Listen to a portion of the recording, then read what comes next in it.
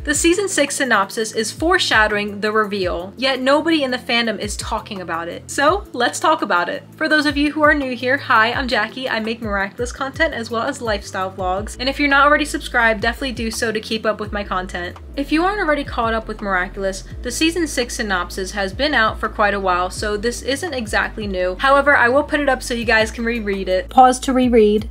Now, reread the part where they say that they still do not know that they are Ladybug and Cat Noir. I don't know if it's just me, but I'm a type of girl who likes to read the synopsis before watching an episode of any TV series. And something that I've always noticed is whenever something is about to happen, they say something in the synopsis that foreshadows it. Anytime a synopsis says they still don't know, or they still don't this or that, just anything in general saying they still, is foreshadowing that that's about to happen within the next episode or within the season of whichever TV series that you might be watching. And before you guys come for me, I know we've got a lot of different types of synopsis in the past where it was the what if episodes and it was hinting towards the reveal, but in reality it wasn't. And the fact that they also say that that does not necessarily make their everyday life a bed of roses, for they keep secrets from each other. They're already foreshadowing that Marinette and Adrian, they're gonna have problems in this season.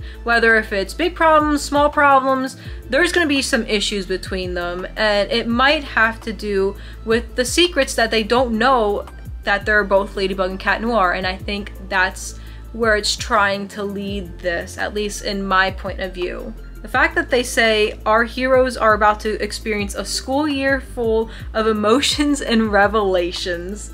If that doesn't say it all, then I don't know what will. And I know I'm already gonna have a lot of people in my comment section saying, I'm done, I don't have any hopes for the reveal to happen, and I completely understand, but this season is different for so many reasons.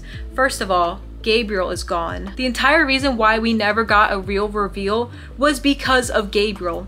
In every what if episode, Gabriel was always the problem. They always teased it was not the right time. So now that Gabriel's gone, it should be the right time. Marinette and Adrian are finally together as a couple, and they're growing up. And let's face it, if they want to have 12 seasons of Miraculous, that means that we are hitting the middle of the series. And when do big events happen in any TV series? Typically towards the middle. I'm sorry, but if the fandom really expected for the reveal to happen in like season 3, love y'all, but that's not how TV shows work. Now please take everything what I'm saying with a grain of salt, of course. I could always be wrong, I have been wrong in the past, but everything that has been happening within the end of season 4 and season 5, I just feel like everything is leading up to the reveal, and it just would make sense if the reveal happened in season 6. And of course, if I'm wrong, I will officially give up hope and I won't expect the reveal to happen